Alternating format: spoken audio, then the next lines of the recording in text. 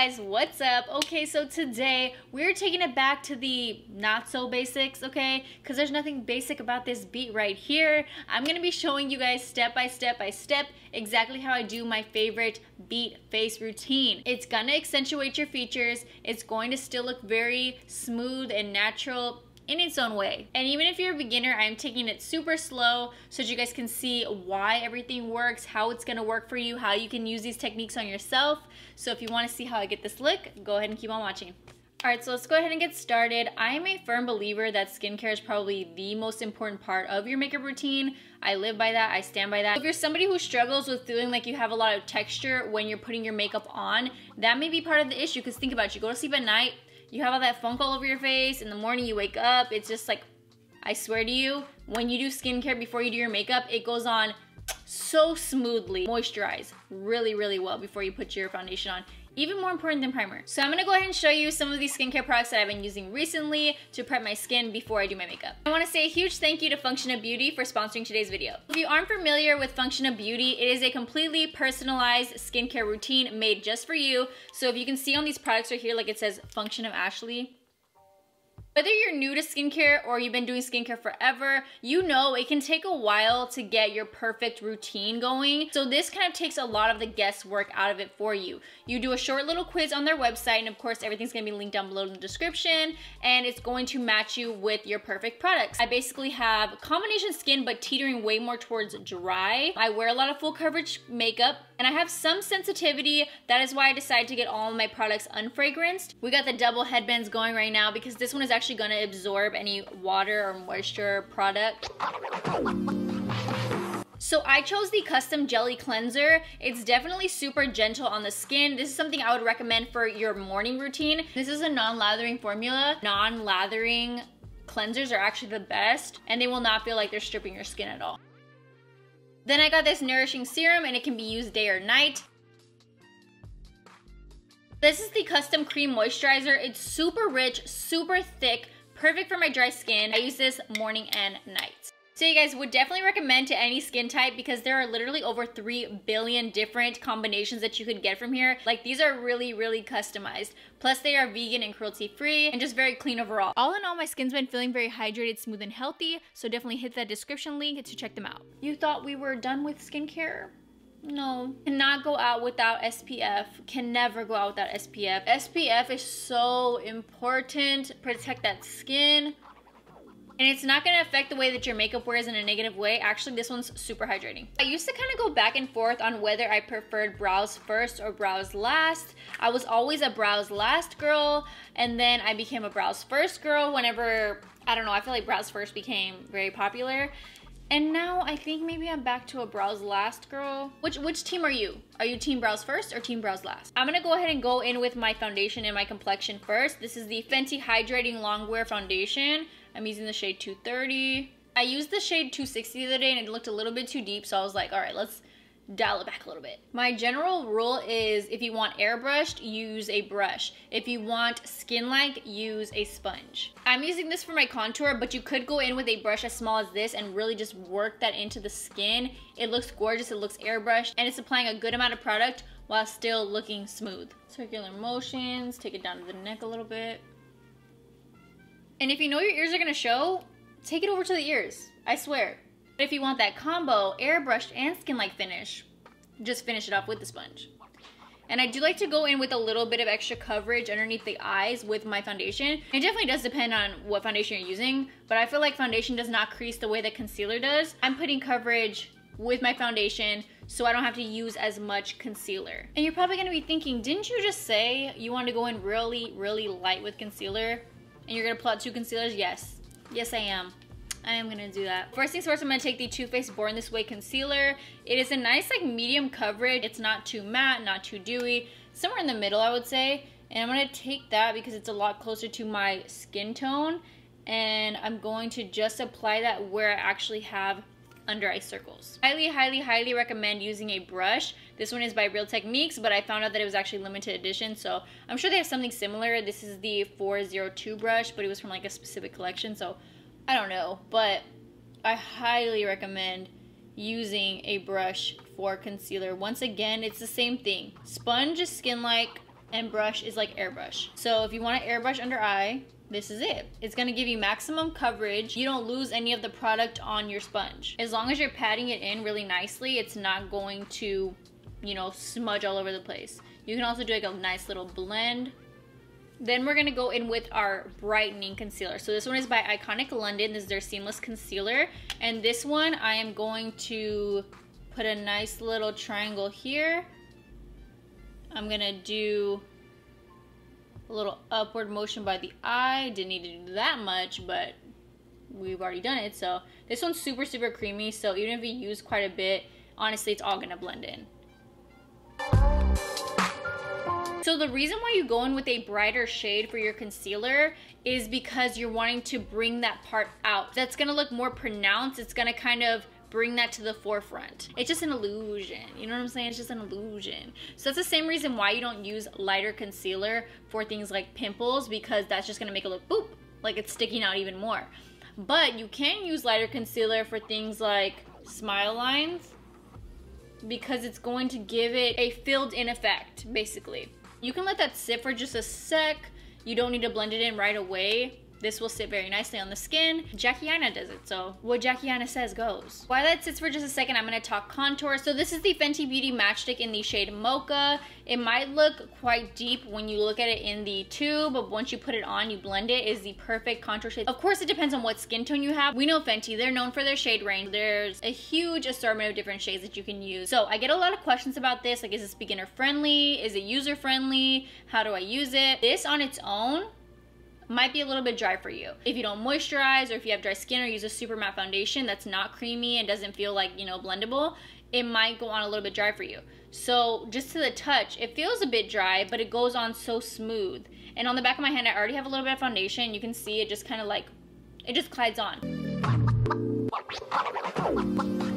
And I like to go quite high because this is going to elevate those cheekbones. As a matter of fact, I'm gonna apply this just to one side real quick, and then I'm gonna show you what it is going to look like. Just hit a little nose contour.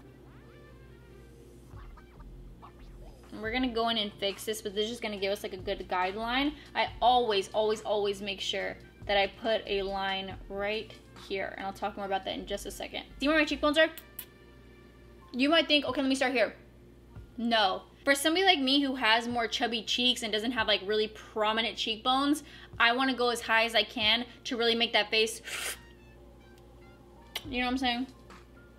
So instead of just sucking your cheeks in like this and doing that, I'm telling you, go above, like right where you can feel that bone, right there. And it's gonna pull that face with no surgery. All you gotta pay for is a contour stick. I do like to blend my contour before I blend my concealer, but it doesn't really matter, I guess. I just feel like it looks a lot more seamless that way, because any place where you feel like the contour has gone too high, that concealer is just gonna bring it back a notch. And see, even though we let that concealer sit, it's still looking really nice. Can you just kind of see where that gives us that illusion, magic?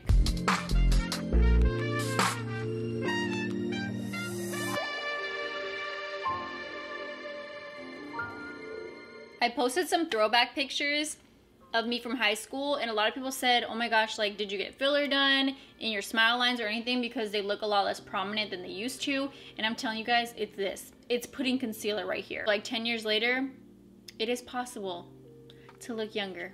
I'm just gonna go in with a nice little blending brush. This is the Sephora blending crease brush. Not what we're using before, but that's okay. And I go in just like I'm blending out an eyeshadow. And like Beyonce's makeup artist says, blend it into the brow. And that's one thing that I think has also urged me to do brows last, is because I really do love the look of putting that bronzer or that contour into your brow bone. And if you already have brows on, sometimes it'll, you know, move them around a little bit. And I'm personally a layering kind of girl, so I like to do layers in between. So if you want to go in with a setting spray, this is the new Professional from Benefit. It's supposed to be a long-lasting makeup setting spray, and it is by the Professional line, so it's supposed to soften like the look of pores. So it's just a fine mist. This one's really new. I've actually only tried it maybe once, so still getting used to it, but I definitely do recommend doing layers. So after you've done your whole complexion before you do powder, if you're gonna have a mask on, you wanna make sure that that's staying put. Very few makeup products bring me as much joy as blush does. So this is the new Rare Beauty Nearly Rose blush. I like my blush to show up. I want it to be able to be seen and heard, everything. And I absolutely love cream blushes. I feel like this is a little bit of a trend going on. I love cream products. That's just me. I'm team cream. I'm gonna go in with this Anastasia Beverly Hills A7 brush. I feel like this is absolutely perfect for doing blush. And sometimes I'll like brush a little bit on the back of my hand if I feel like I got too much product. But I'm just gonna go in, same thing, going in nice and high. Start up at the temple really softly and then go towards the apple of the cheeks. That was one of my biggest mistakes when I was younger, is that I would pack, and nothing is a mistake really. If you're into a certain look, then you rock that look, okay? I'm just giving you what I feel like will accentuate certain features, but if you love the look of blush all over the cheek and do whatever, you have fun with it and you do you. I really was like just packing it on. It was like all over here, and it was making my face look so much fuller than it already was and giving me absolutely zero bone structure at all, like nothing. Like there was no, it was like bloop, bloop, there was no bones in there, okay? And yes, eventually I do go in with powder products. Don't worry, I am gonna set some things. I'm using the ABH Vanilla Powder, and this powder, like I've talked about it before, it is very thick in a good way. And I like to just take a little bit of a fluffier brush, but similar to the one that we use for our concealer. And I just like to pat that on. I don't really bake because, like I said, I do have dry under eyes. And so if like I didn't get a lot of sleep the night before or I didn't moisturize, then I will look crusty. Like I said, this is going to help with those smile lines. We want them to be nice and matte and a little bit bright, so that way they're filled in. I'm gonna go ahead and go in with the KVD Shade and Light palette. Mine's a little bit messy, so just ignore that. So I'm gonna take this like medium shade here, and I'm just gonna go ahead and take that on this nice big brush right here. This is the Real Techniques 419. Also, not sure if it's limited edition. I'll have to check. Just gonna go around the face. This is gonna add a little bit of depth, a little bit of warmth, but because it is so nice and fluffy, it's gonna be blended in with the skin. It's not gonna be sitting on top and adding too much like crazy lines or anything. You can also go in jawline. So as you can see, I have like a more ball shaped nose at the end. That's just the way that my nose is, which is fine. But I like to look like I have a little bit more of a nose tip. You know, where you have like a little boop, you have a little button at the top. So what I do is I take a tiny little brush. This is actually a lip brush. I take the same contour shade and I'm just gonna add a little bit extra here.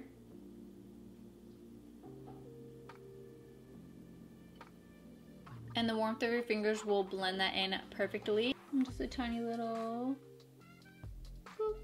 And it's not too harsh. You might be thinking, well, okay, what does it look like when you go out in public? It looks cute. I'm gonna go in with the lighter, more cool tone shade from the KVD Beauty Contour Palette. And I don't like to go in with banana personally. It is just a little harsh for me. This nice like light beige color really does it for me.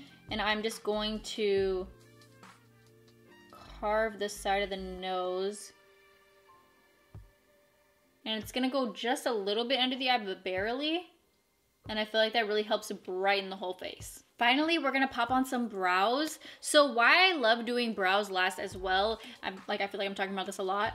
I'm definitely taking a certain take on the matter. I feel like once all of your base and all of your makeup is pretty much already on, everything looks so good that you don't have to do very much to your brows. When you do them first, sometimes you like overcompensate because like you're just starting out with your face and you're like, you know, let me make these absolutely perfect. Let me make them gorgeous. Let me make them carved.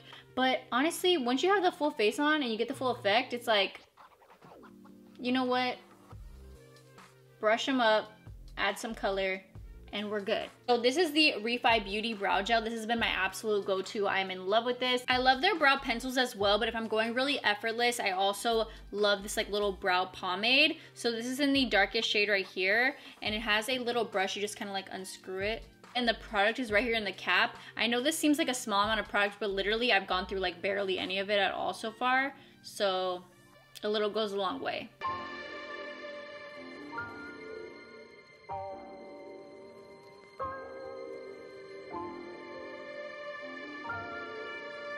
You see that difference? Just a little bit of color goes a long way.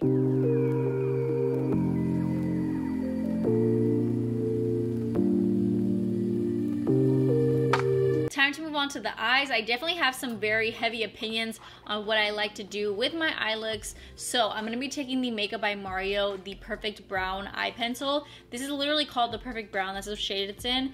And it is the Perfect Brown. Trust me. So what I like to do is just extend this out a bit. And I just love the look of a very lightweight little wing that looks super effortless and super cute. I'm into it. And it also comes with this little brush. I've talked about this many times before, but I still can't get over it. It is the perfect little brush.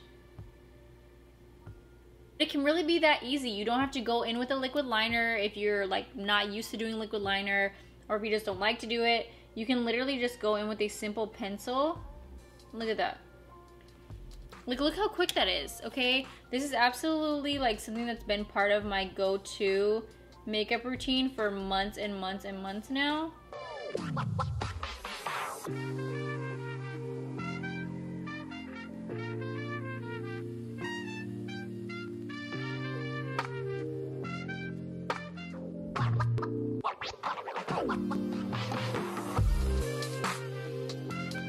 So I basically like to go in a nice little diagonal line here straight across. So if I'm here, then I'm gonna wanna end right here. And then for lashes, I recently tried this, a little bit bougie, but I tried this Givenchy base mascara.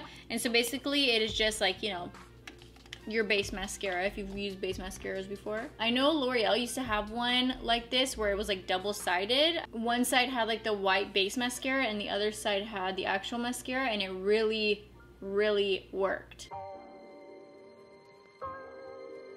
Especially focusing on the very tips of the lashes, because a lot of these are like fiber mascara, so they're going to build on top of each other, and basically you're building yourself like a little fake lash. I'm just going over with this Iconic London. I think this is the one that I've actually been using though. This is the Monsieur Big Lancome Lash Mascara. Okay, this might be it, yeah. I think that Iconic one is kind of drying up a little bit. Okay, so I'm gonna show you very quickly how I do my lashes, how I like to wear them. I did a little video about this on Instagram, but if you don't follow me there, I mean, like, go follow me. These are just some simple Ardell faux mink lashes. You can get them at Target, very simple, very easy. And I'm just gonna show you on a nice, simple pair of wispy lashes how you can make them look amazing. Let me show you one here why it's nice and easy to see. So the lash, I'm gonna cut probably about here. So a little bit less than half. I wouldn't say exactly a third, but a little bit less than half. And I'm gonna use the shorter side. And that's because if you go in with just straight up the long side and your eyelashes are not that long, look, imagine me. If you go in with the long side, it's going to look crazy harsh because your regular lashes are short, and then these are just gonna be super long out of nowhere. So this way they taper in. They're gonna start off from your shorter part of your lashes to getting a little bit longer, and they're gonna help that wing really pop. And I like to just take my lash and kind of bend it around a little bit, make sure it's gonna fit my eye shape. I'm gonna take a little bit of this velour lash glue. If you're looking for an affordable lash glue, I also really love the Kiss formaldehyde and latex free one. It's gonna be like for sensitive eyes. And the most important tip for lashes is to let the glue dry down a bit so it's nice and sticky and tacky and not super, super wet, because it's just gonna slide all over the eye and it's gonna make a mess. Just gonna put it right there. Right above the lash line. I feel like my favorite way to do the lashes and to make them stay is to literally just pop them on and don't touch it for a minute. Like, just leave it there. It will dry down, and then you can go in and kind of like, you know, pinch it with the regular lashes so it's on there really, really smooth. Now that our lashes are definitely nice and glued on, I'm just gonna pinch. Definitely be careful with this because you got tweezers up in your eyeball. Scary. And that is how the lashes look. Definitely my favorite way to do them, plus it's super comfy as compared to a lash that goes all the way across your entire lash line. So same as the rest of the face, the lips are also all about shadowing. So you don't have to take it the extra mile if you don't want to, but I'm telling you, this will add a nice little shadow and give your lips a more prominent look. Then we all know my ride or die NYX Sandstorm. Basically this is the exact same effect as the contour that we just did as far as color goes.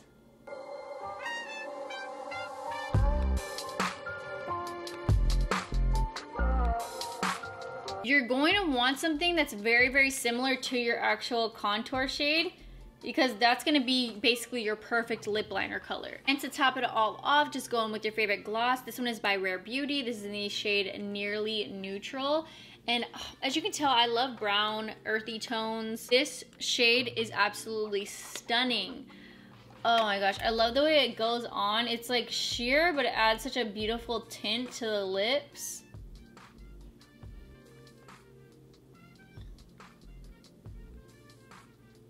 The perfect creaminess and sheen. One more little spray. I'm tasting it a little bit. I love the way that feels because it's so refreshing for me. Alright you guys, that's it for this video. I really hope you enjoyed it. Let me know down below in the comments, or if there's any other like step-by-step tutorials that you'd like me to do, maybe go more in depth with, like a super in-depth lip tutorial or super in-depth lash tutorial, or whatever you'd like to see me do. Just let me know down below in the comments. Do not forget to like this video, subscribe, hit the notification bell, and I'll see you guys next time. Bye guys.